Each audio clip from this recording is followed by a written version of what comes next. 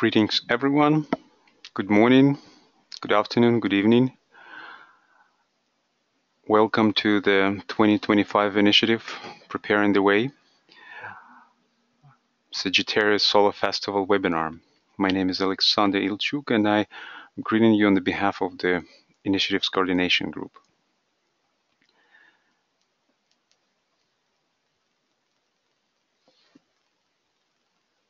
Today's topic of our focus and our conversation will be the future of international cooperation and the role of the United Nations.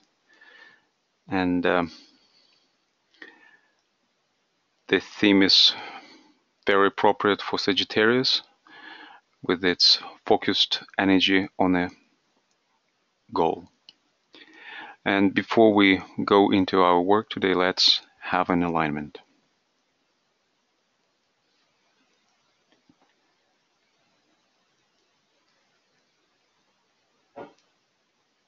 Focus within yourself, bringing attention to the soul.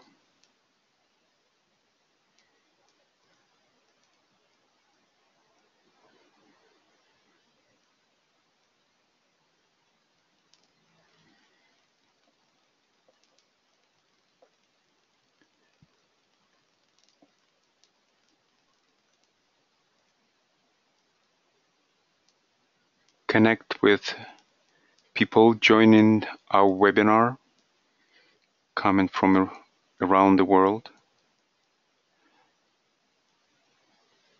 Visualizing connection as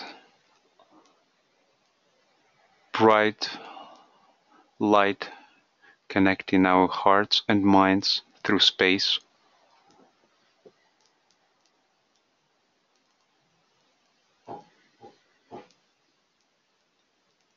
And we unite in the group heart center,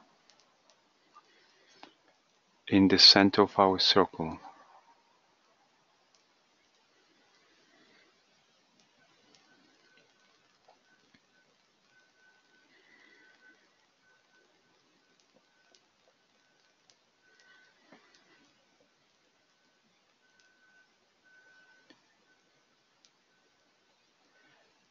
And we extend our alignment further, connecting with the new group of world servers, visualizing it as a network of light covering the entire planet.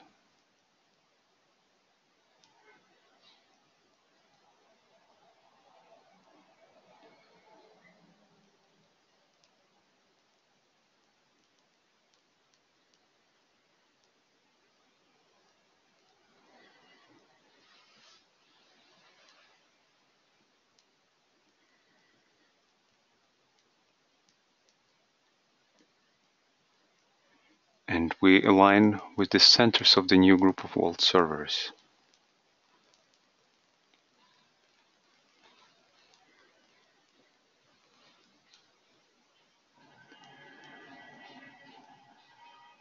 And through the centers of the group, we bring our alignment up towards the heart center of the spiritual hierarchy of the planet, the Christ.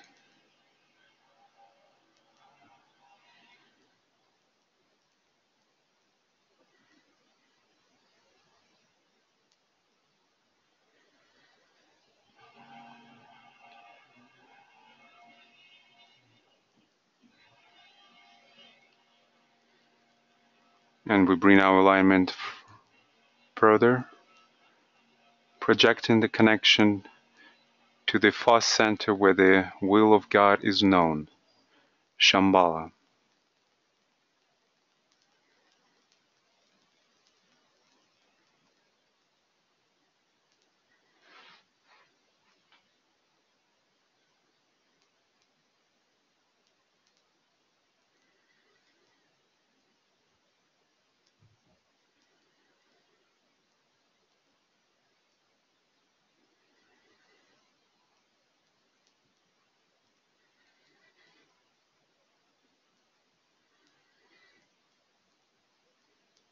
And from here we bring our focus to humanity.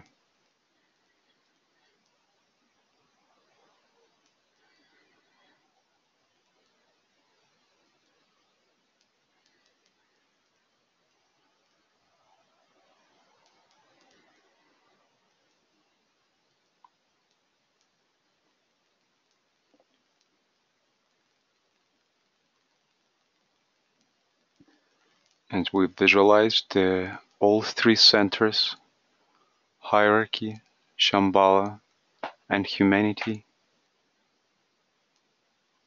being connected in a triangle formation with energy freely circulating between each of the centers.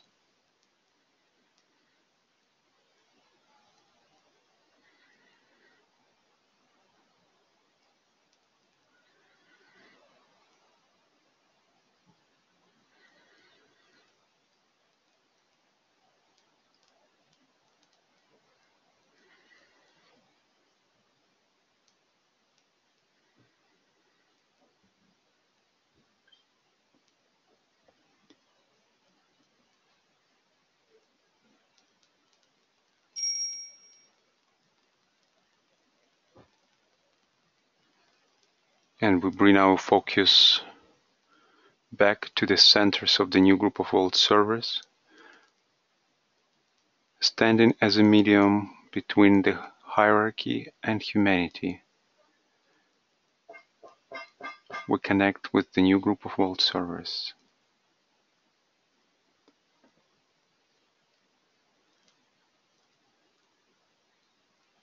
And together we sound the mantra of the new group of world servers. May the power of the one life pour through the group of all true servers. May the love of the one soul characterize the lives of all who seek to aid the great ones. May we fulfill our part in the one work through self-forgetfulness, harmlessness, and the right speech.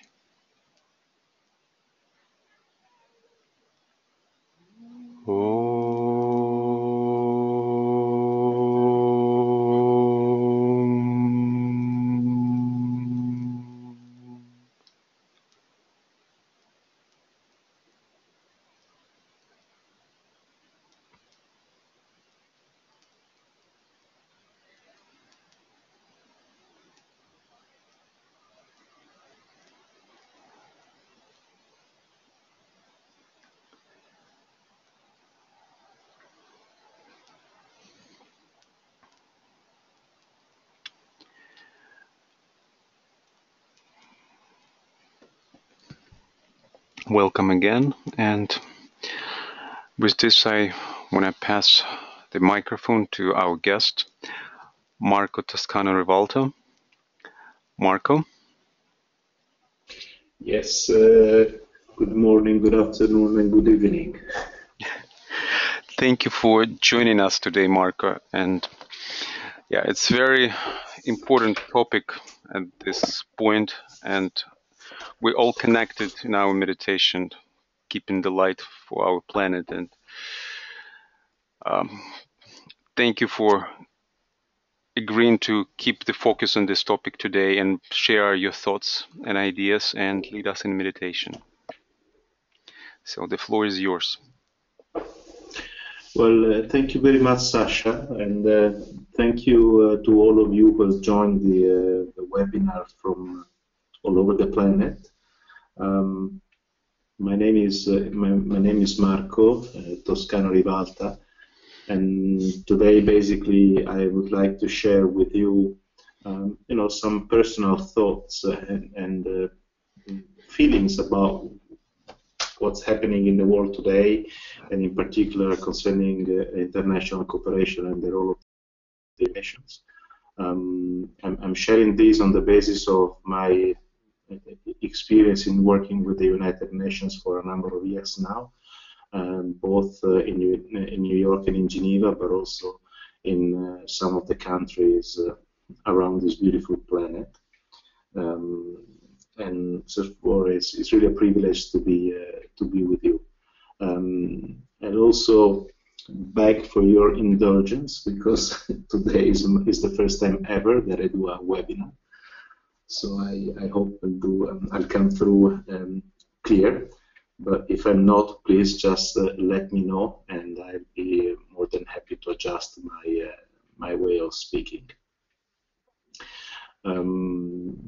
Certainly, when Sasha proposed me to do this intervention today, immediately I said yes. I was super excited, and then I started thinking that maybe I had exaggerated in my self-confidence, because to speak to the question of the future of international cooperation, one needs to have a rather longer-term view.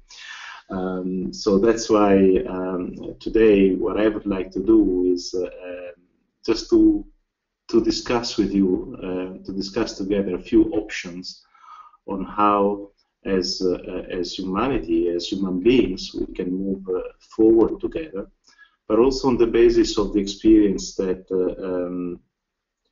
other human beings before us have taken us where we are today.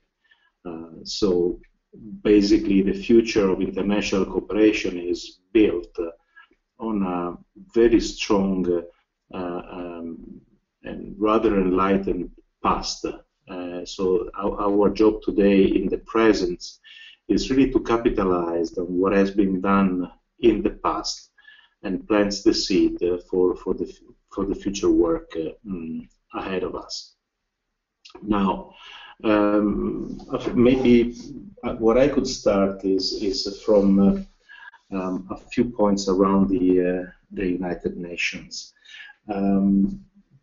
There's a lot of discussions nowadays around the United Nations, what it is, what it does, and what I would like to do is basically to look at the United Nations today, not necessarily from the perspective of an international organizations only, but fundamentally through the founding idea that in 1945 was basically planted in the consciousness of humanity.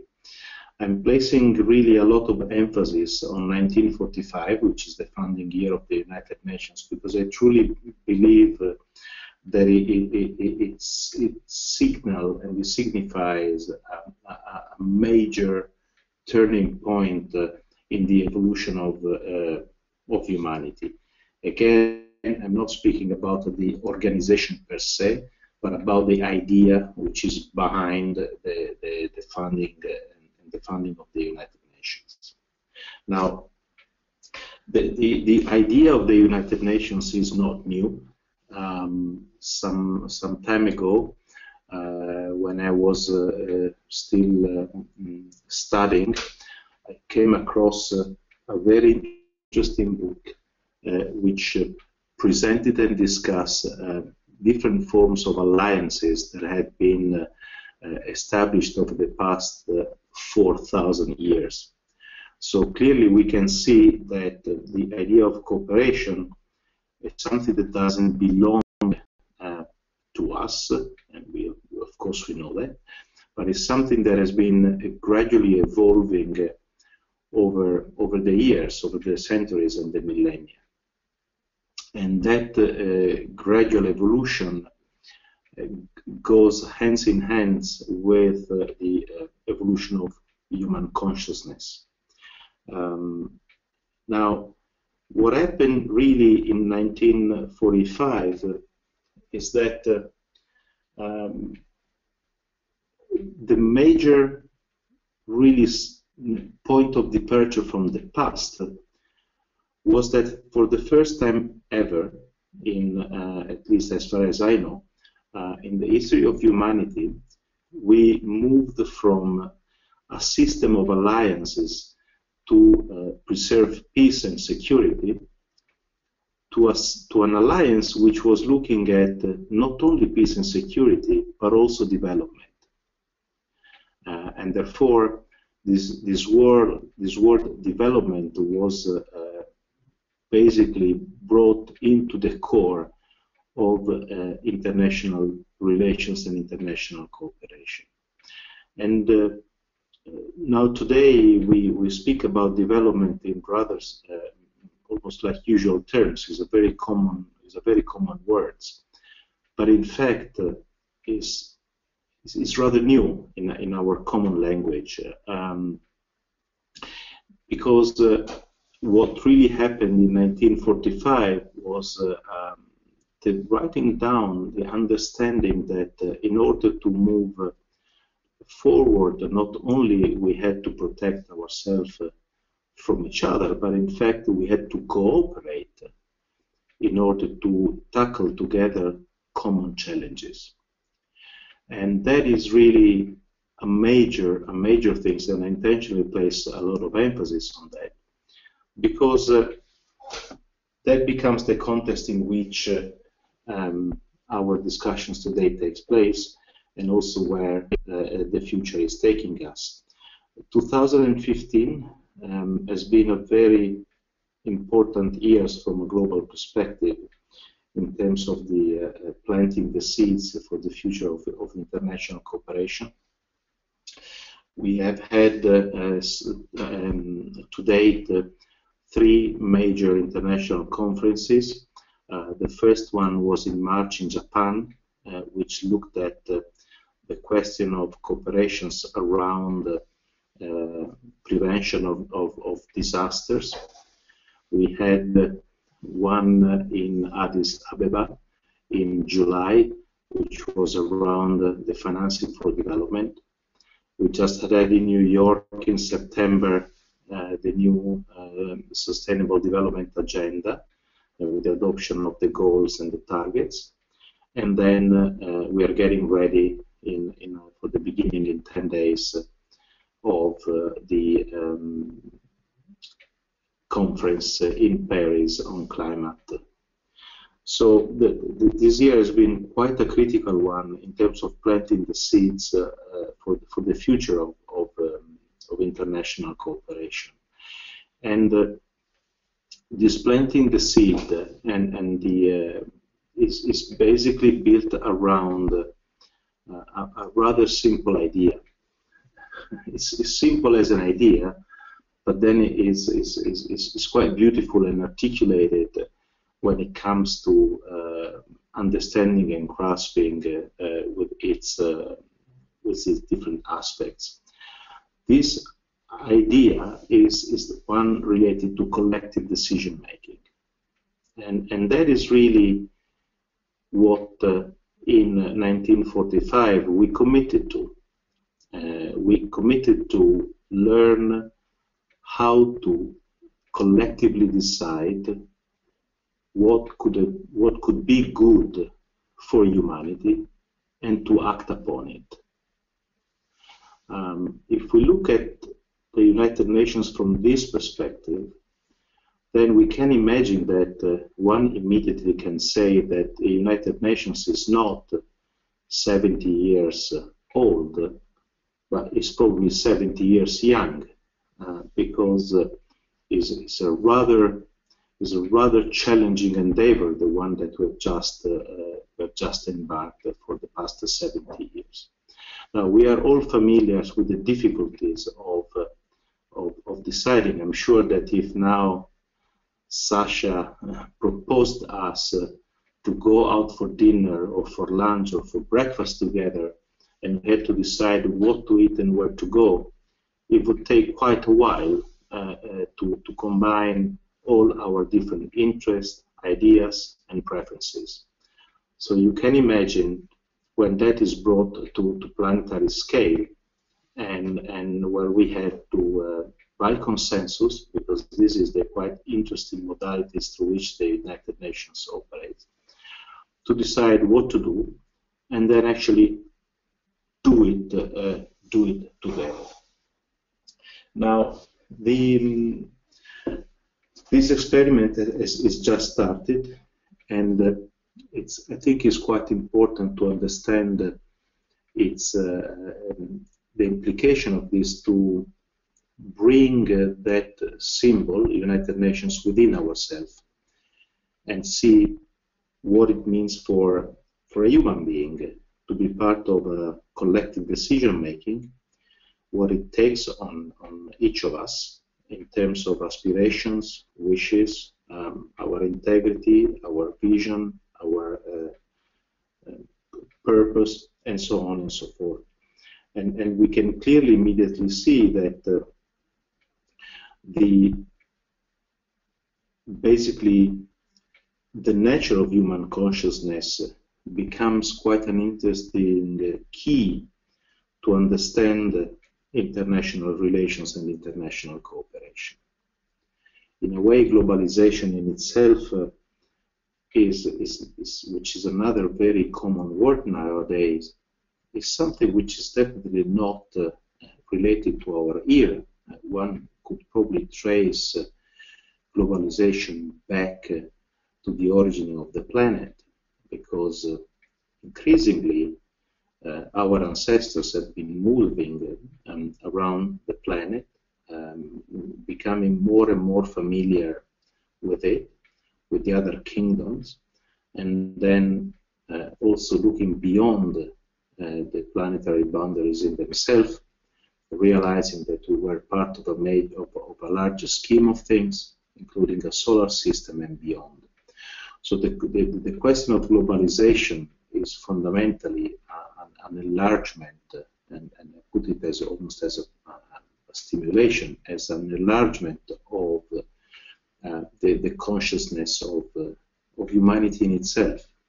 And here it becomes quite interesting then to see the relations which exist between the consciousness of humanity as a being in itself with the consciousness of the individuals which belong to that humanity. Now, to grasp the space that the human consciousness embraces, we do require human beings to cooperate, because one will be maybe an expert in understanding the relations with the animal kingdom. Another one will be an expert in understanding the relation with the vegetable kingdoms. Another will be an expert in understanding the relations between the planet and the sun and the other planets. So it's only by joining our collective understanding that we can grasp really the extension of this globalization and the potentials within it.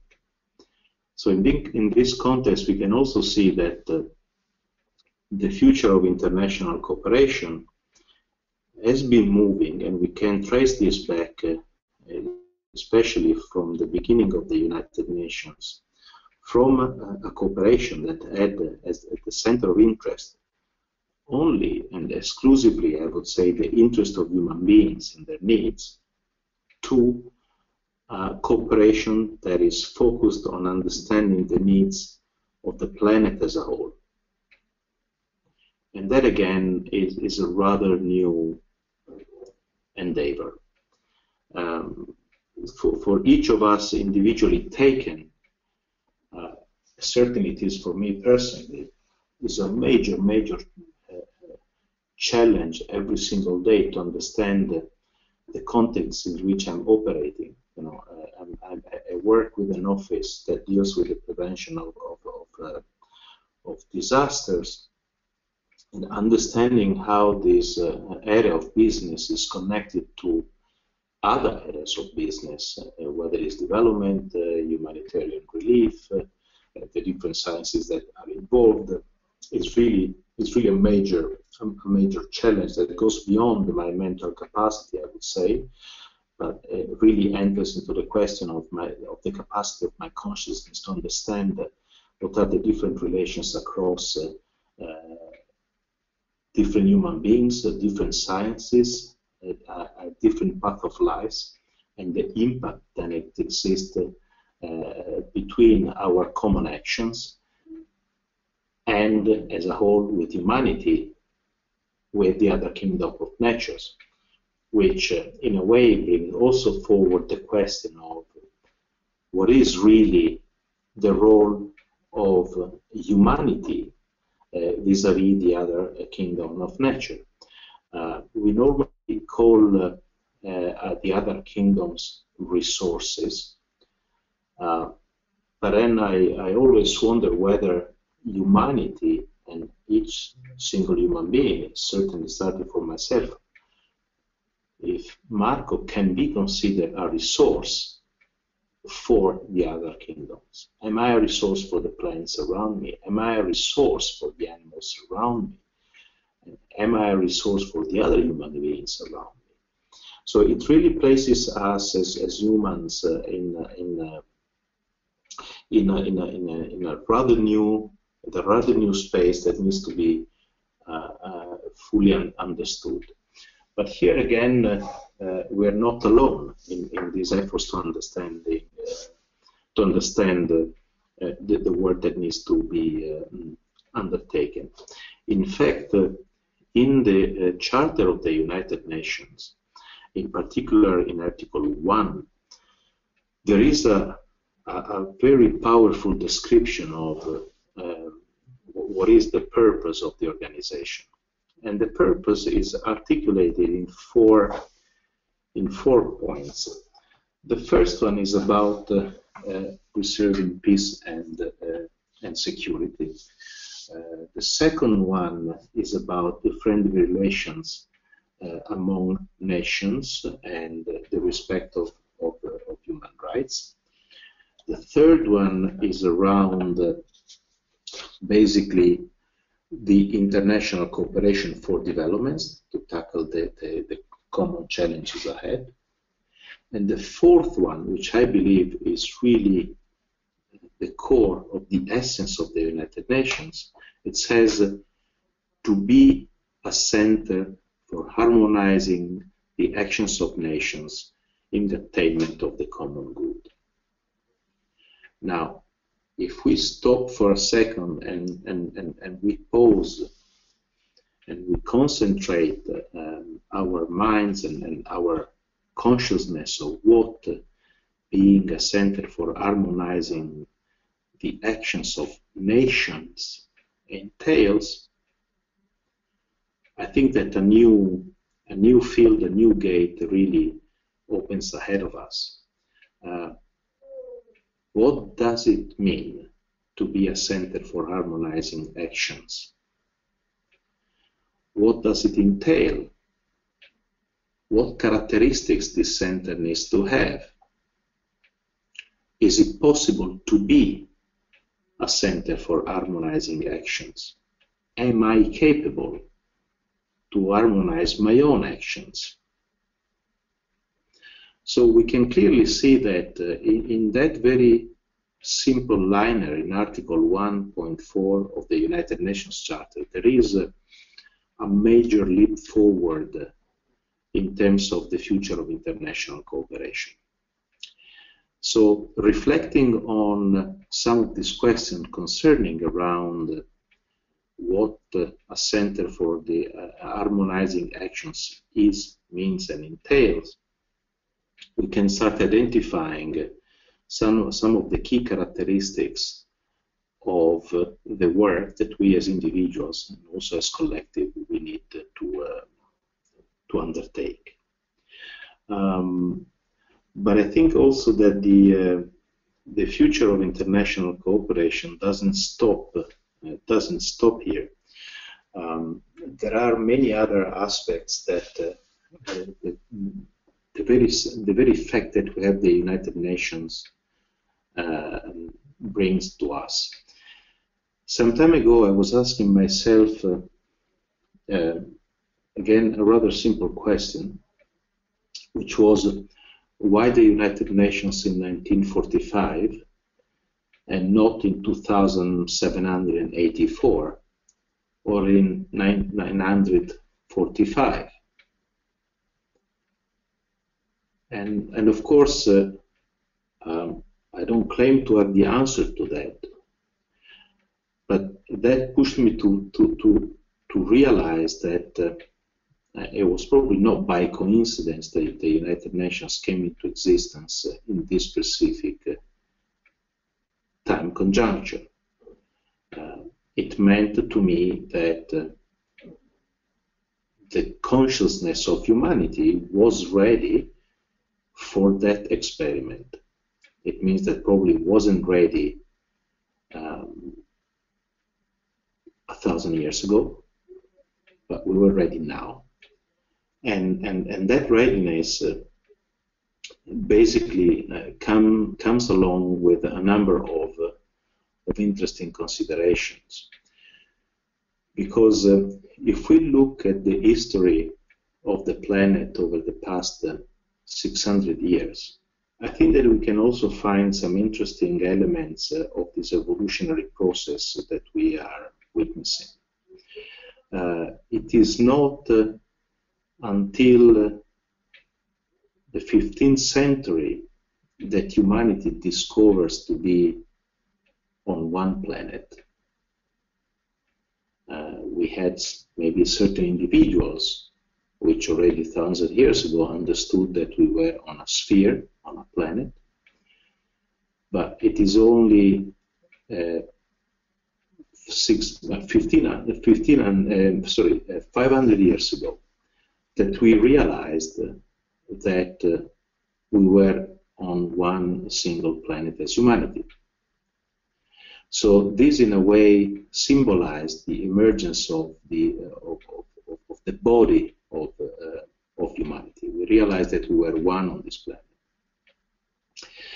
Then a few hundred years go by, and science, at the around the 19th century, brings to us the understanding that.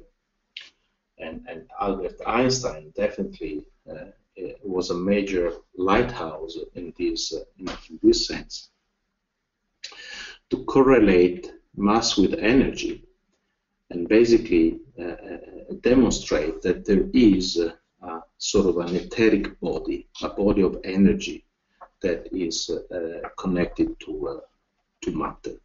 And I don't think it's just by pure coincidence that in the very same years also the electricity start acquiring quite a wide application. Then the evolution continues, and it is definitely with World War I and World War II that we, as collective humanity, we realize to constitute one single body from an emotional point of view, in the sense that the repercussion on the emotional body of the suffering of the two wars were really felt throughout the planet, and therefore signaling the oneness of humanity from an emotional body point of view. Now, if one takes this evolution from a physical body, an etherical body, an emotional body, and we draw a parallel with a physical body of a human being, an etheric body of a human being, an emotional body of a human being, it becomes quite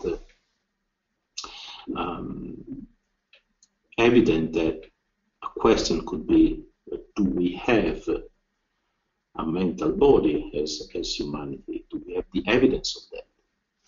And here again, I think that the coming into existence of the United Nations does represent the emergence of the signal of the existence of a collective mind. In fact, the United Nations in itself, as an organization, got tasked with the duty to identify forms for the welfare of humanity, modalities for the welfare of humanity, new ideas for the welfare of humanity. So literally the construction of thought forms which would lead humanity from a certain situation to another situation, and a better one. So clearly, the work of the United Nations, not as an organization, but as a collective body made of human beings, which is not only state representatives, not only functionaries of the organizations, but actually every single human being with a strong goodwill can actually participate into that collective endeavor. And in fact, those conferences that I mentioned before that took place in 2015, they do represent this emergence of a collective thinking. They do represent the emergence of an international rhythm, and we do know for a fact that creative thinking and rhythmic thinking is at the basis of the creative capacity of mankind. Then definitely also the emergence of this Center for Harmonizing the Actions of Nations is quite close as an idea to the center that we all have experience of within ourselves. We all know that we are a center within ourselves, and that center now has been also projected into the collective reality of mankind, to the point that it's been even materialized through a very strong idea called United Nations, and now that idea is, step by step, error by error, being embodied into a system of international relations, a system of international cooperation. Another important aspects of the work that is taking place within the auspices of the United Nations is the appreciation of the value of law. Now, one could argue, why do I bring law here? And I think that law is quite an important tool, but also is the expression of quite a significant power, the creative power of humanity. Different sciences, they tell us that the planet, in nature, there's a full body of different laws. So in a way, humanity, through the legislative capacity, is learning how to channel and master its own creative power, because we do know for a fact that laws are instruments to take a given society from one point to the other, is an instrument by which human beings imagine and organize relations and rhythm within a system, within a group. And therefore, it becomes, I would say, the manifestation of the purpose of that very specific group. So, appreciating, and it's not by coincidence that under the auspices of the United Nations, there is a massive increase of international law, and queen of all is the international human rights law, which is the light of human relation, human relations. And now, also through environmental law, we are understanding the relations not only amongst humans, but also between humans and the planet and the other kingdom of nature. So, if we do appreciate the question of law and its value, and by analogy we appreciate also the laws and the principles that the ancient wisdom takes to us, we actually can start understanding and identifying the fact that there is a sort of a spiritual dimension of the rule of law.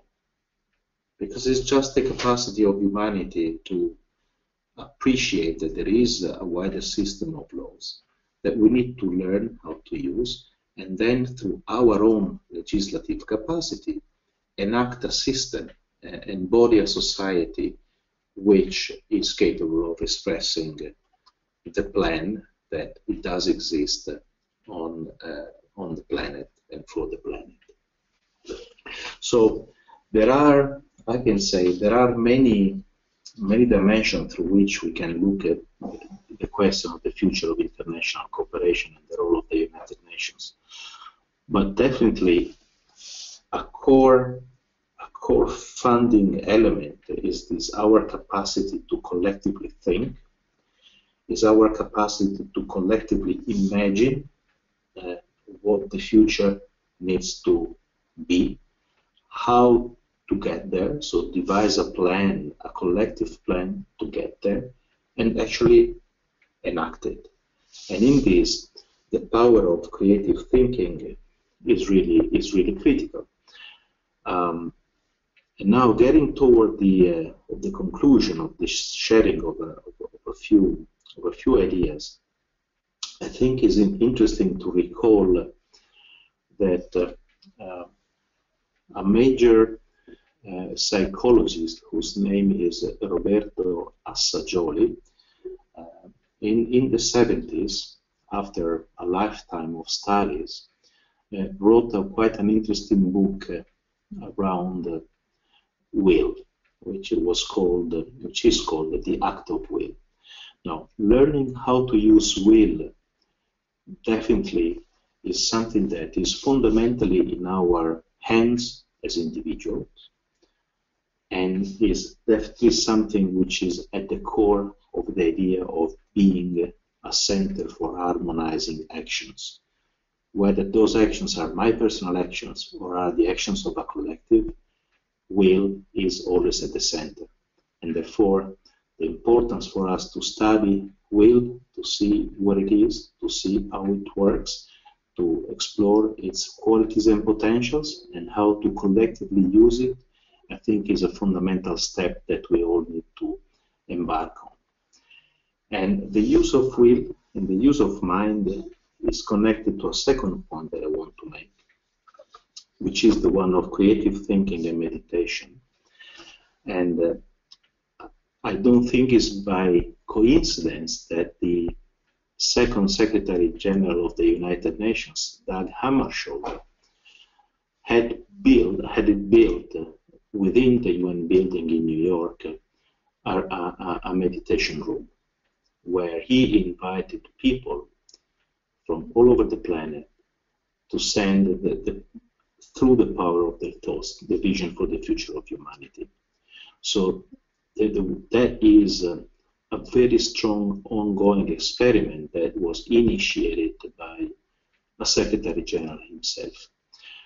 So again, the power of thought and the use of will, they come to the fore quite strongly when we speak about the future of international cooperations and the role of the United Nations. I would probably stop here, Sasha. I think I've shared a lot of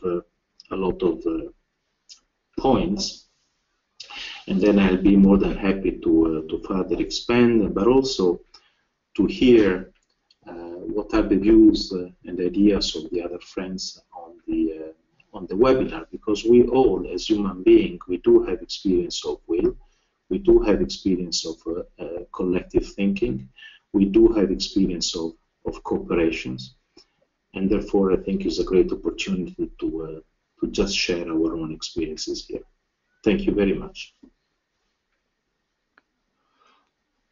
Thank you, Marco. And I just invite everyone who on the webinar to join this sharing and contribute your ideas and thoughts, and or bring up a question to everyone's attention. And in order to do that, please use the function raise your hand. It's a button your control panel, and I will unmute you. Or alternatively, you can write your comment or a question in the question section of the control panel.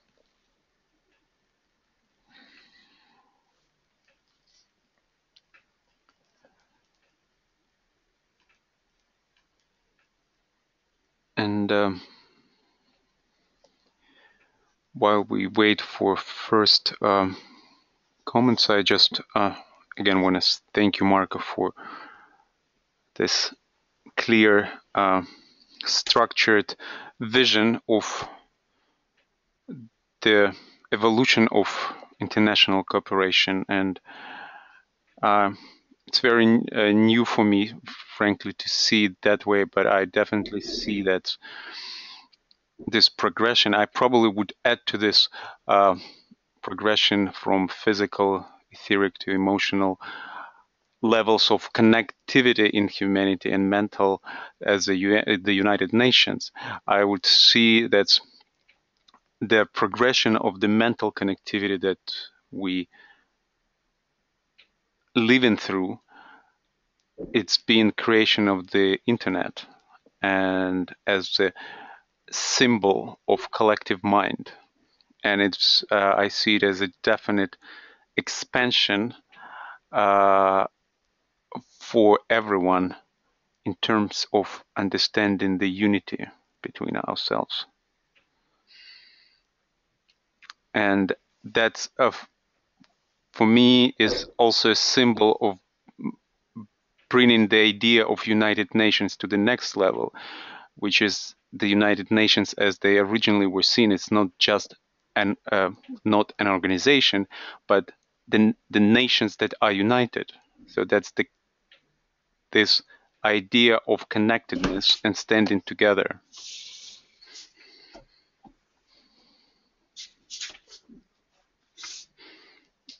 So that's my impression that came while I've been listening.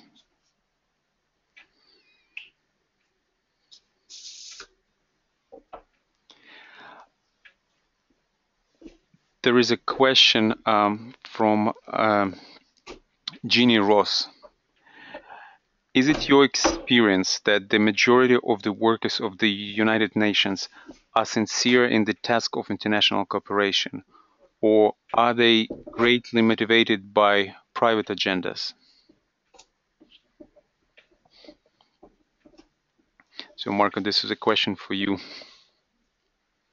Yes. Maybe, Sasha, tell me how you would like to go, whether I should address this question and share further thoughts, or we want to wait for other questions as well. I think or even other ideas. I think, yeah, we can just go with the flow, and as questions arrive, if there will be several, I will read them in a row, and then you would answer them. But yeah, maybe you can start with this. Look, my very personal take is that I am definitely impressed by the overwhelming majority in terms of goodwill and well-motivated people. Agendas always exist, and they also exist in our personal choices. I mean, if I go back to the ideas of going out for dinner together, definitely I may propose a place that is closer to my place because it's my interest maybe to come home earlier, or maybe if I don't have too much money and I can't spend money in fuel in this specific moment, I prefer to go to a place where maybe I can even bike to. So there are always, I would say, personal agendas. And personal agendas or partisans' agendas are not in and of themselves bad by default. They're simply, more often than not, the simple representation of an interest. of a point of view. And here again is the connectedness with the question of the evolution of consciousness. So individual consciousness, and I've come in this job. I really have come to have a strong appreciation and admirations for the diplomats in themselves, for the simple reasons that you try to imagine yourself sitting in the assembly room of the United Nations, in the General Assembly, representing all the interest of your country, whether it is about peace and security, environment, administration, relief, and so on and so forth. It's quite a tough job. So you can imagine that the endeavor in terms of collective decision making does go through individual consciousnesses, and therefore inevitably you have a partial representation of reality. It's just a fact. So what I've come to appreciate is the fact that even in the context of international cooperation, individual or sectoral agenda are not a problem really, and more often than not they can become even resources.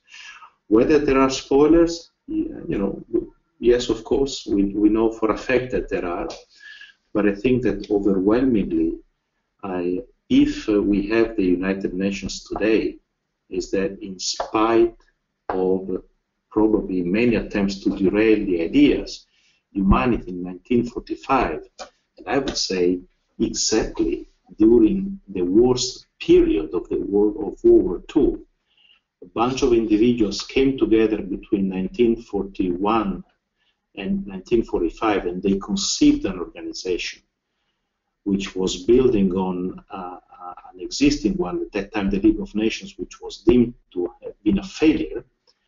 And in spite of that perceptions, in spite of the war, in spite of horrible moments that humanity was going through, so I would say the apex of derailers, the United Nations was created. And it took humanity to a completely new level in terms of international cooperation. So I still remain quite positive about it. And I would say that there is a further evolution taking place, is that cooperation is no longer only amongst nations. It's become a cooperation that entails individuals, entails corporations, entails many other factors. So the job of states and state representatives is becoming increasingly difficult, and there is where we need to help them. Because states are no longer, I would say, the owners of the United Nations, but have become the trustees on behalf of the people of the United Nations. And that also is a quite new and challenging dimensions where we are all responsible for. We cannot just expect diplomats to do this if we as individuals don't represent the same collective will, the same goodwill in our daily work. Thank you.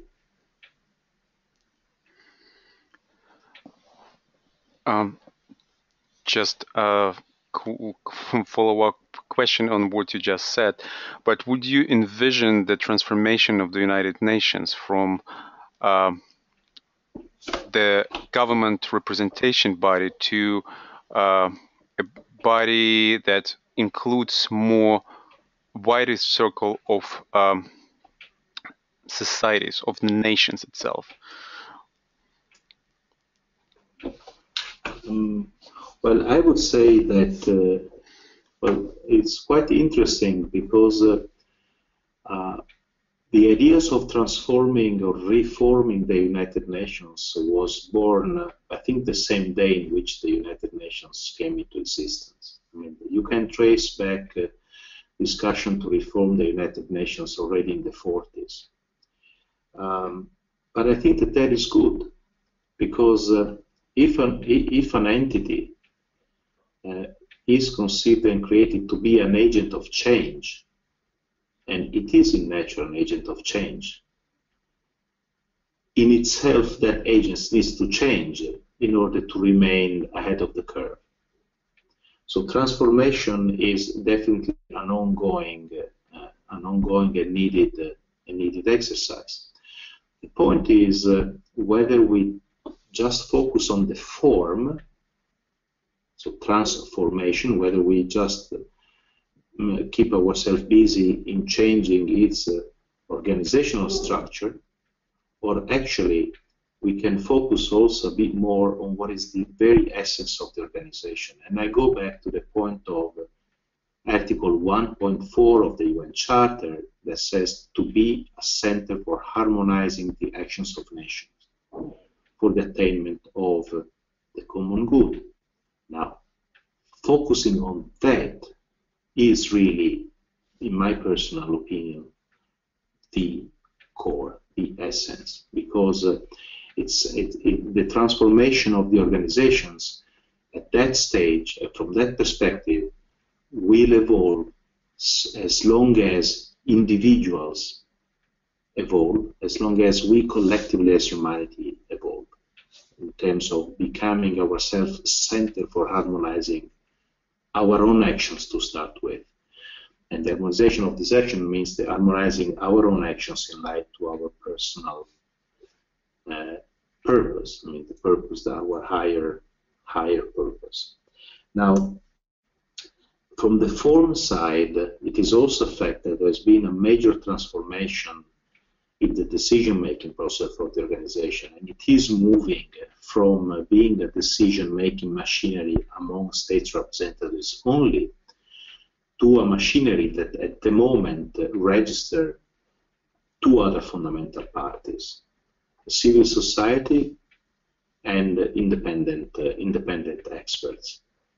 Now, of course, it's an organization that was created and funded by states, so states still play the primary role.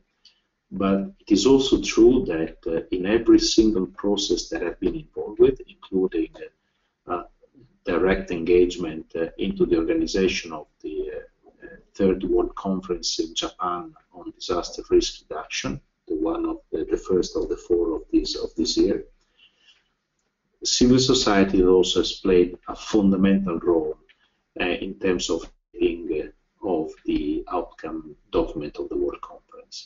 So you can tell that, and there are very important discussions in New York in these days precisely on how to widen the participation of civil society into this decision-making process. Now, of course, it's not fast. Of course, many may feel frustrated that it's not moving as fast as it should, but it's also a fact that, hey, 70 years ago, none of the things that we're discussing today were even vaguely on the horizon.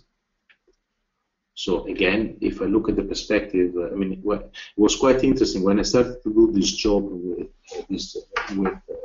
the United Nations. I was speaking with my grandmother at that time, who was born in the early days of the 20th century. And for her, this question of international civil service was something that simply did not exist until these days. So when I was telling her that I wanted to work for the United Nations, to be an international civil servant, I still remember her beautiful smile looking at me like, what are you really talking about? And that for me was quite an important measure, because you could tell that within the lifespan of a human being, in that sense my meter was my grandmother,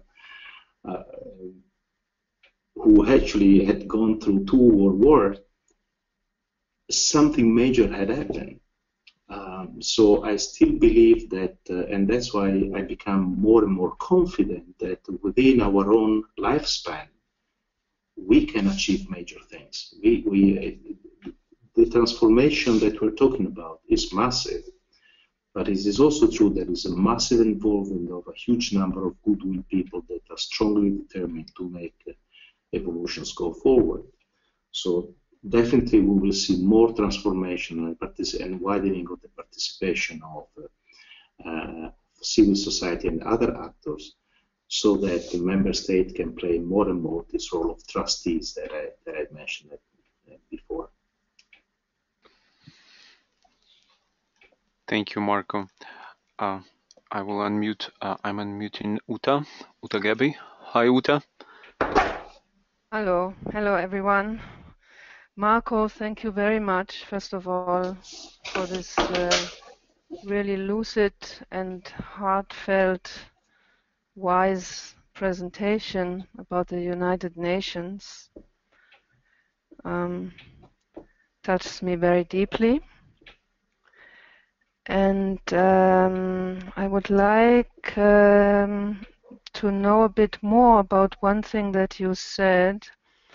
National human consciousness is a key to understanding international relations. I would like to know two things about this. One is when you spoke before about the diplomats having to represent their nations and how difficult, how complex this is. My question is, can one if one works, when one works in the United Nations, does the soul of a nation or the character of a nation shine through these diplomats?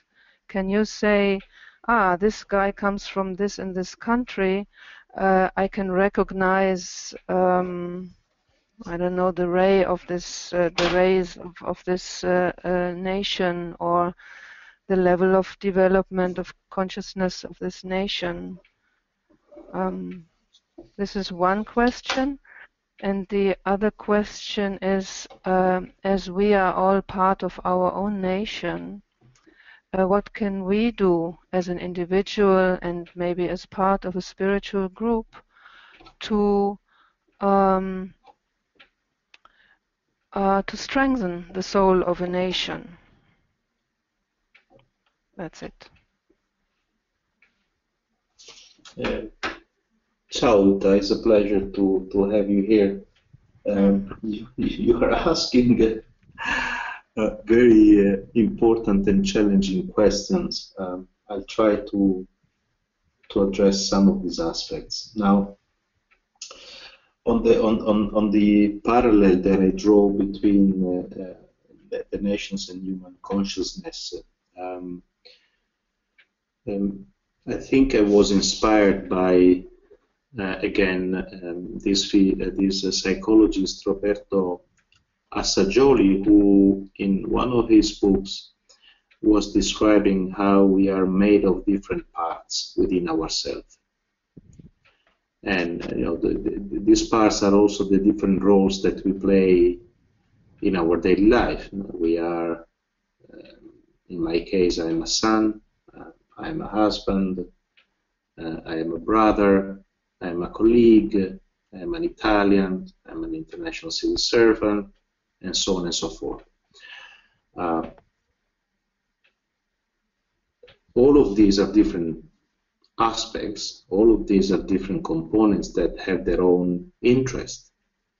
The Marco civil servants may have a different interest than the Marco who likes to play some game with friends, or the Marco that likes to go out and being in nature. Because if I have to be in the office, I cannot be in nature, of course. Now, so this articulation and sometimes fragmentation of different parts is also what we witness in the context of international cooperation. I would say that international cooperation, international relations is a beautiful mirror of what is happening within ourselves. I think that doing this job and having the privilege, the opportunity to be constantly exposed to these different interests playing out in front of me allows me to see much more clearly what are the inner games that are going on within myself. And at the same time, then I can also recognize that there are ways in which I can move from fragmentation of interest to an harmonization of those interests. And therefore, that also gives me the energy and the determination to understand that the same things can also be achieved on a planetary scale through humanity as a whole.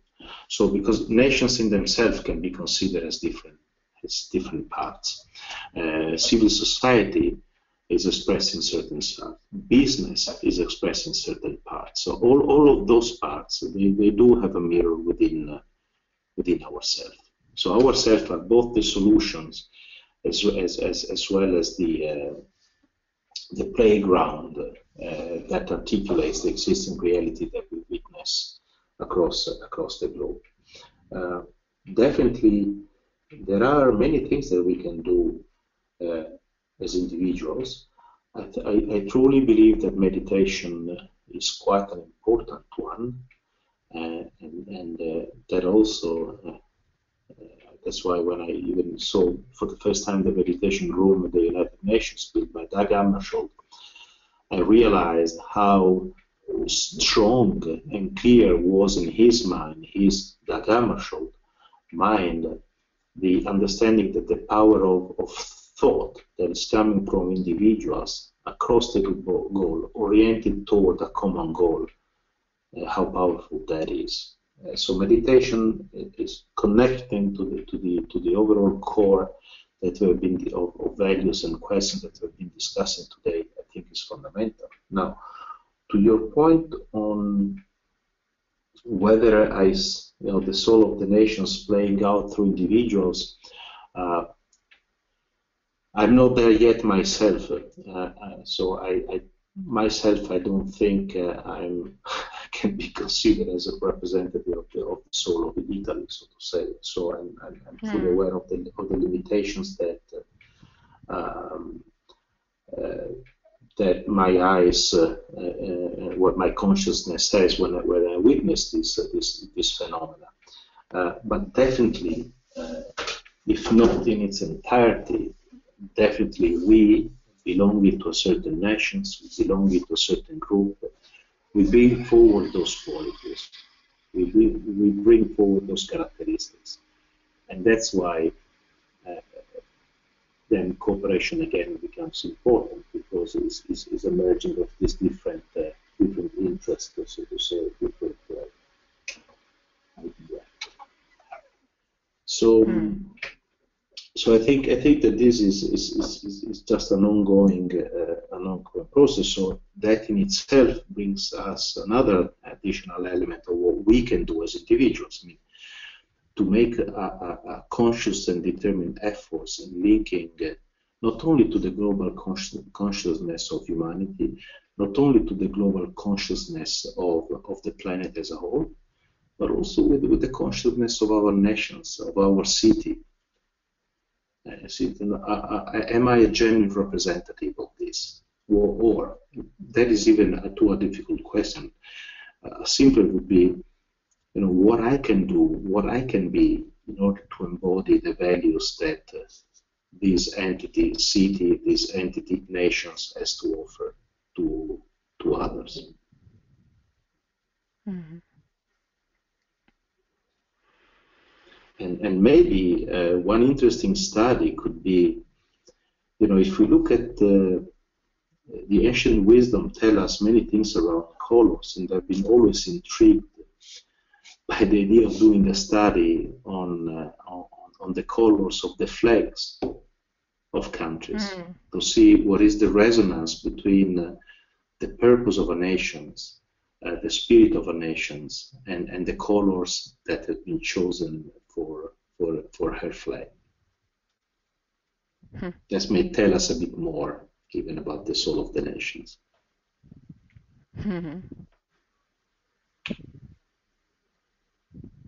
Yeah, Assagioli has written a little bit only about psychosynthesis of a nation, they find it fascinating to use this, really, as you said, to link not only to the global consciousness in a general way, but to try to intuit the higher levels of consciousness of the nation we are in, and trying to be the best manifestation or expression of this.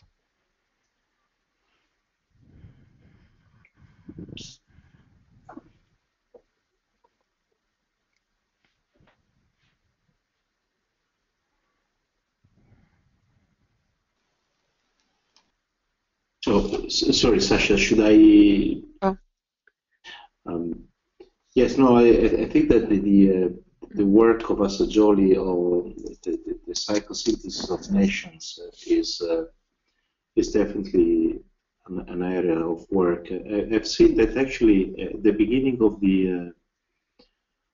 the century, I mean, not this century, the other one, also others had written around the psychology of peoples and so on and so forth. So there was something quite important done at the beginning of the other century that probably should be revitalized at the beginning of this century to understand again a bit more how to make the future of international cooperation a present and a reality. Mm. I'm sorry to interrupt you, Uta. It's Katya. I just wanted to Katya. hello. I wanted just to share with you my realization during your speech. It's interesting because the center for harmonizing and the energy of will, it's somehow brought the understanding that one of the most important, I don't know even how to call that things, but issues for harmonizing is the difference of the logic. Because if we're developing as a mental entity, different nations start using different logic and different values, of course, but values are clear. It's been from the very beginning, the different development of values, I would say. So the importance of the use of the law and the capacity to harmonize those different logical positions and thought forms seems to be very important. I see it's a very important part of the UN work. And so thank you for bringing attention to that. And if you have a comment on that, Marco, that would be, interesting. Yes, for me, law, I mean, I do have a legal background, but I think that that was rather an opportunity for me to have to spend time on this question of law, so to say. But I must confess that it's been not through my legal studies, but through study of psychology and the study of nature that I realized this question called the law, which of course in my mind was very prominent as a human thing, in fact was just the product of the fact that the consciousness of the universe, the consciousness of the planet, was manifesting a system of laws. I mean, the existence of the planet was based on a system of laws. And at the same time, I was looking around myself and I couldn't see, at least my consciousness doesn't get it yet, whether the other kingdoms in nature, they also have the same legislative power. So I came to realize that human beings, through the power of discrimination, through the power of choice, we also acquire the power to legislate. Now, the power to legislate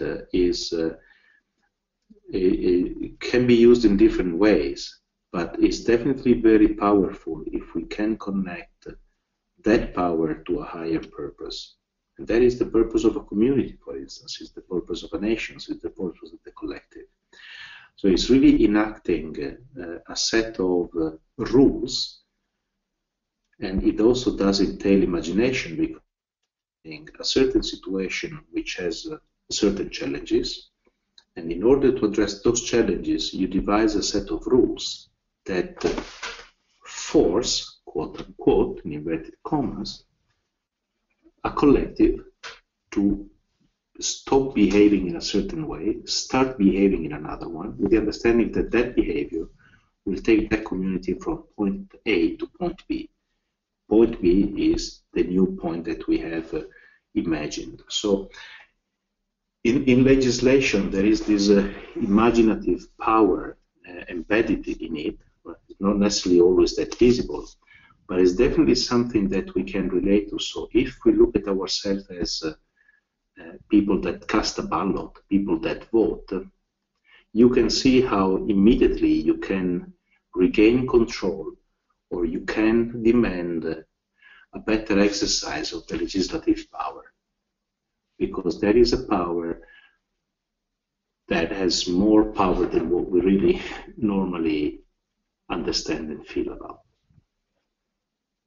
So it's an issue of also personal responsibility. So this also brings us to the question of politics, and to the question that we really have to devote as individuals a much stronger attention to the real meaning and purpose of politics, and to behave as politicians in our daily life, politicians with a capital P, in terms of a very important function that each individual human being has. So politicians is not just a job that somebody enact, is really an inner functions that we do have, is connected to a sense of purpose, is connected to a sense of directions.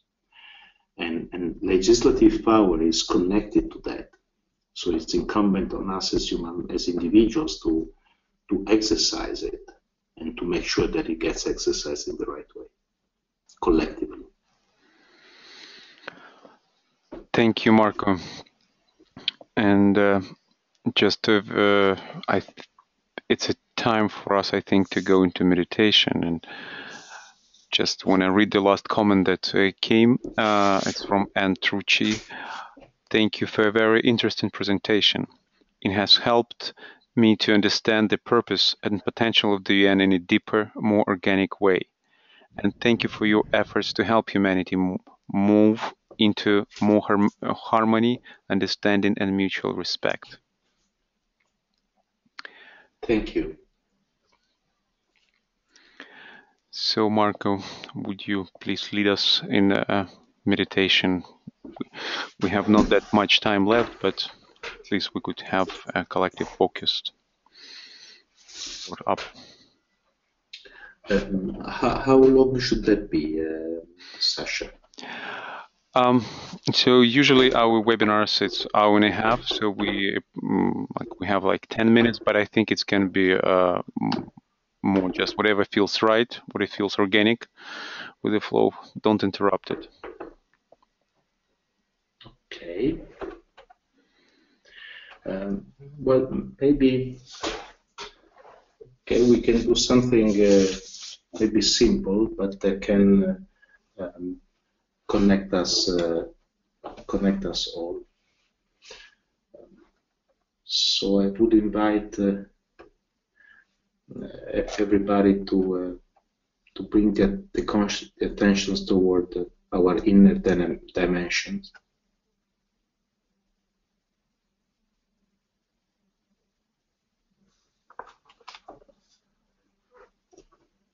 To acquire very calm and rhythmic breathing.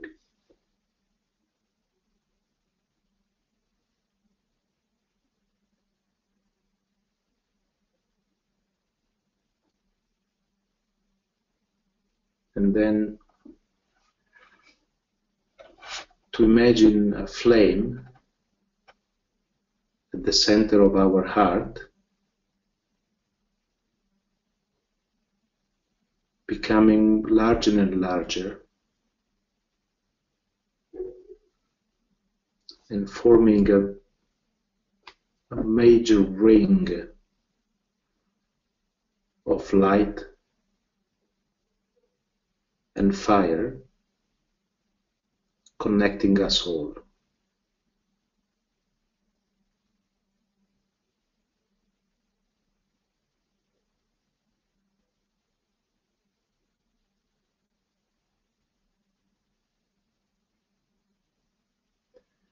And then from within the field of fire, we can elevate our consciousness at a center point above our heads, at the center of this circle.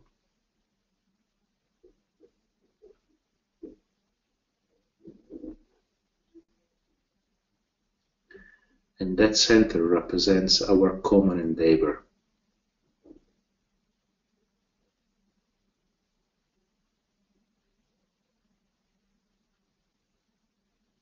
Which we can take today as to be a center for harmonizing actions for the common good.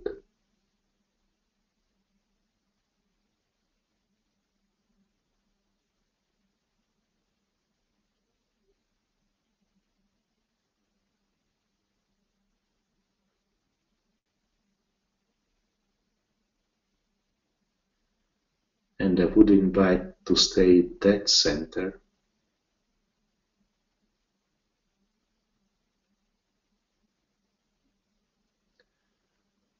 for a few minutes,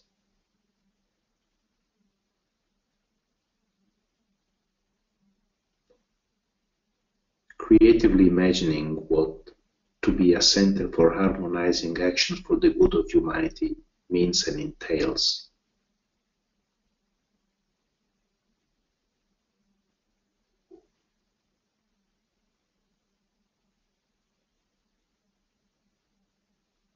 The use of will, the manifestation of goodwill in action.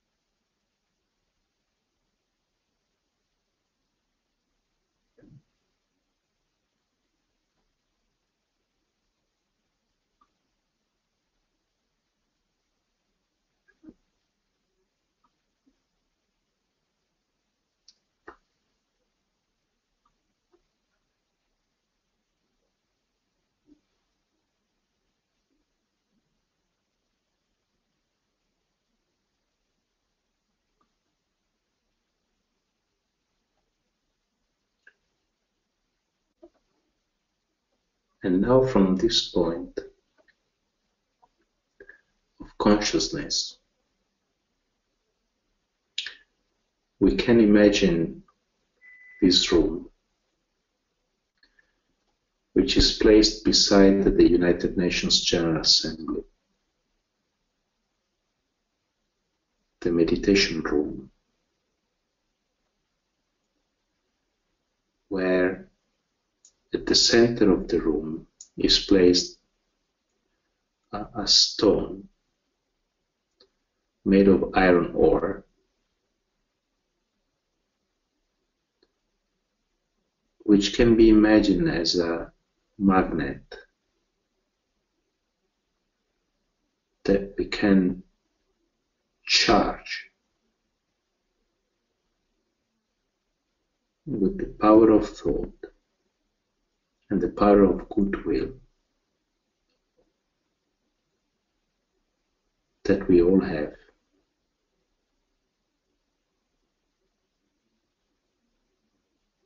And let's imagine a very powerful radiation emanating from this iron ore block and pervading the environment of the United Nations General Assembly. All those who serves there and the peoples that they represent.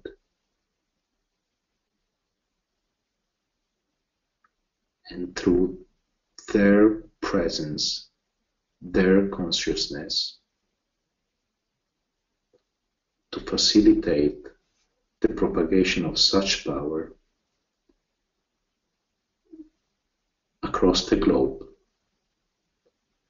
and reconnect with the power of goodwill that is manifested on a daily basis at the very community level by many, many individuals and also beings of other kingdoms of nature,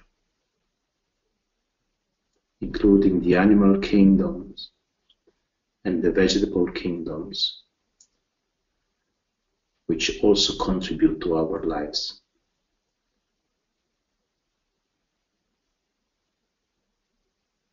So we can imagine this very powerful stream of energy going from the iron ore block charged with goodwill and vision on one side, and on the other side the goodwill of people in every single community.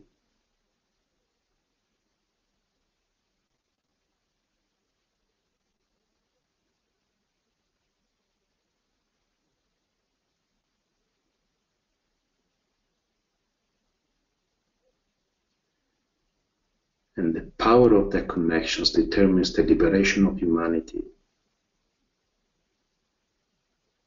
the unleashment of its potentials and its duty,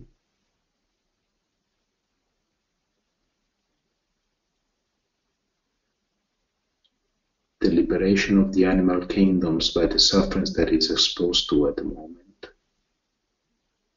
Same for the vegetable kingdoms.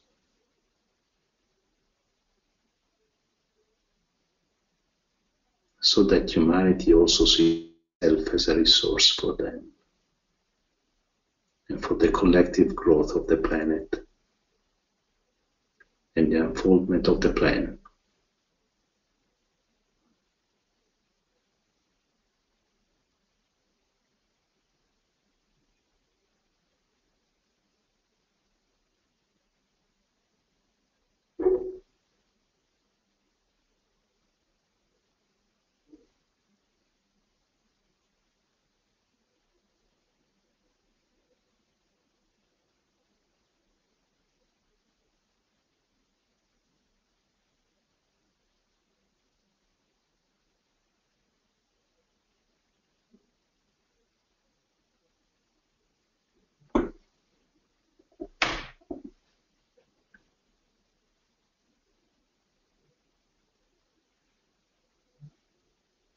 And now gradually we can come back to here and now and preserving in our hearts and minds the power and the energy of these images and the recognitions of the work that is taking place, with the commitment to nurture it on a daily basis, personally.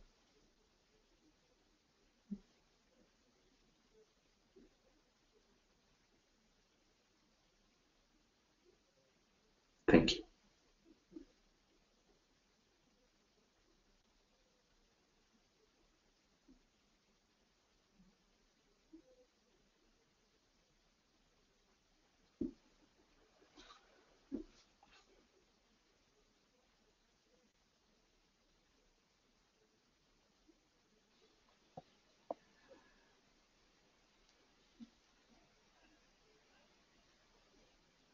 And let's together sound the great invocation.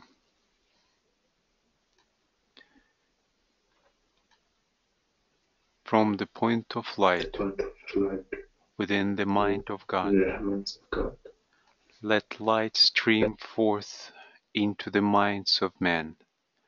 Let light descend on earth. From the point of love within the heart of God, let love stream forth into the hearts of men. May Christ return to earth. From the center, where the will of God is known, let purpose guide the little wills of men, the purpose which the masters know and serve. From the center, which we call the race of men, let the plan of love and light work out, and may it seal the door where evil dwells. Let light and love and power restore the plan on earth.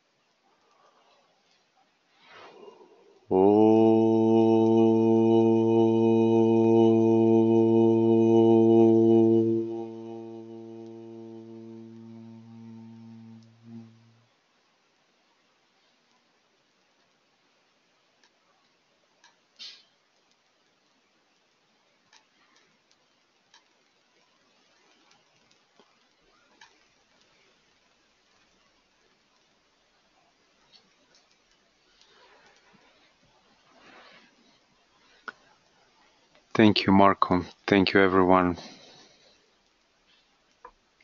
Thank you, Sasha, and thanks to everybody. It's been a pleasure for me and an opportunity. There is a comment from Evan Mattison who wrote, "Thank you, dear Marco, for this timely and relevant wisdom. In light of current crisis, the approaching culmination of Conference on Sustainable Development Goals and Climate Change in Paris, and the evolving role and the purpose of humanity, the United Nations, and all life in light of the divine plan."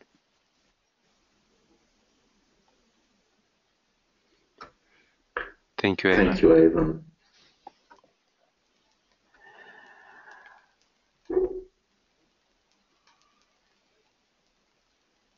And I want to invite you to join our next webinars, coming webinars on December 14. Please join a new moon webinar, which is a part of the cyclic meditation project. And on December 23rd, please join the Capricorn Solar Festival webinar, which will be focalized by the Hekal group from Jerusalem, Hekal group in France, and the theme of our meditation, collective meditation, will be: we'll reach into the light and bring it down to meet the need. Thank you. Let's stay connected.